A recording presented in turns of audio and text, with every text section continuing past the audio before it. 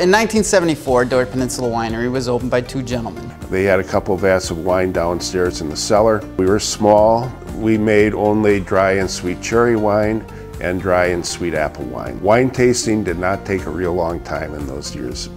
In 1984, my parents purchased the winery. My folks were really interested in wine, but never owned a winery before, never really made wine before. Instead of just apples and cherries, we started doing blackberries, we started doing raspberry, we started doing grape wine, started bringing some juices from California and producing the wines here. The winery just kept expanding and growing. In 1994, I came on board, and now 24 years later, here I am, and the winery is doubled in size 10 times in that amount of time. The schoolhouse was a two-room schoolhouse that had approximately 60 students in it. Grades 1st through 8 went to school here. We did keep the original one-room schoolhouse structure, so when you walk in the front door, it still has the same features. They really did teach, you know, 1st grade through 4th on one side and the other grades on the other side. We still have people around that went to school here. We walked to Carlsville school in the good weather. One year was especially memorable because that year the roads were all blocked and they still had a couple of sleigh buses drawn by horses stashed away, and they took one of those out and took us to school. There's books and pictures of the old schoolhouse and the students. It's a really good local connection. You walk into the winery, first thing you're going to see is the array of food products that we offer here. One of the staples is our oils. We have a wide variety of yummy oils and balsamics. We are proud to have homemade fudge. We have lots of different flavors, and those are available for sampling every day. I was the winemaker here for a while, and as time went on, to take the winery to another level, we needed to get somebody in here who really knew wine.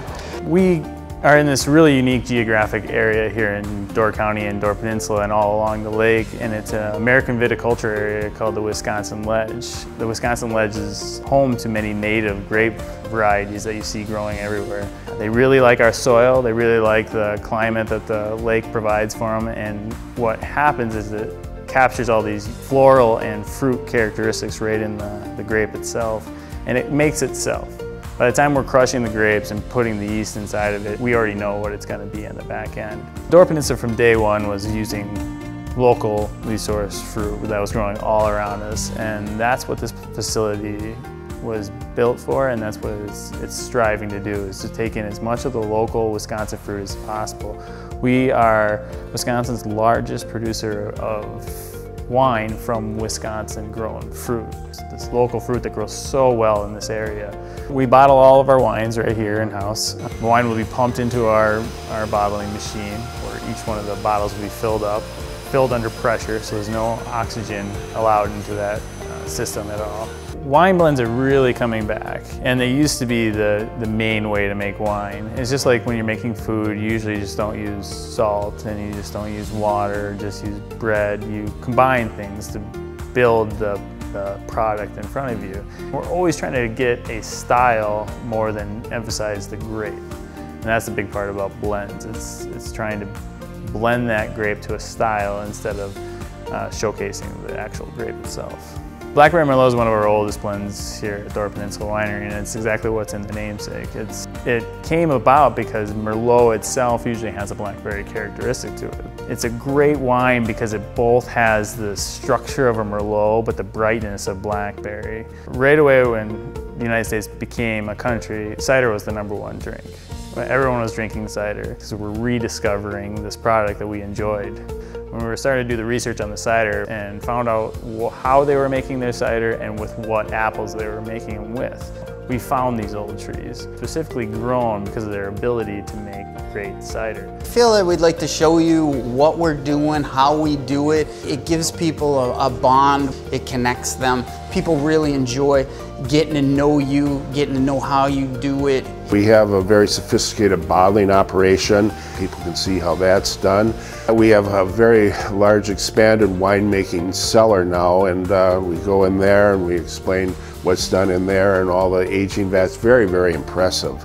And then, of course, we end up with going to the distillery now, too. That has been added in recent years.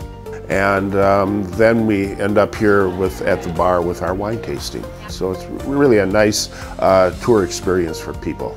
On the distilling end, Kyle Thomas he worked in the wine department with us for a few years.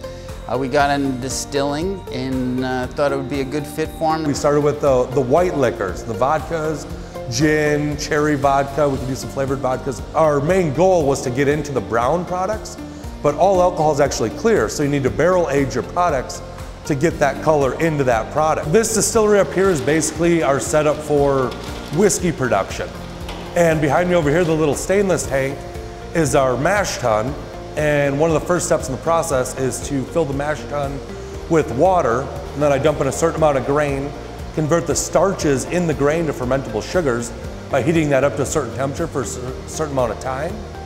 After that process is done, I need to run it through the tube and tube glycol chilling unit. That will chill the mash down so I can pump it in my fermentation tank. Then I can actually pitch my yeast when the temperature gets right in the mash. That'll ferment for about 7 to 10 days. After that's done fermenting, I can rack the mash liquid off of the fermentation into the giant copper pot still that we see from Italy back behind me here. And that heats up the alcohol, evaporates it, condenses it, then I can capture it in the little stainless tote that's back here to go on to further processing with that product. We started distilling about late 2010, 2011, and in 2014 we won one of our biggest awards, which was a double gold medal for our gin in a San Francisco World Spirit Competition. Yeah, this is a high energy place to work, whether you're upstairs in the tasting room with all the people that are around, or downstairs with all the moving parts, the pumps, the wines, the fermentation that's happening. There's always something happening at this winery. I think this is a shining star in our county. The employees here love what they do. They want to make sure that when people are up here and they're on vacation, that they're getting a great experience, and they're up here to have fun, and we want to make sure we're part of that. That's really why we've been so successful. I don't know, I tell people a lot that I'm living a dream. I'm around great people, and it's an exciting business.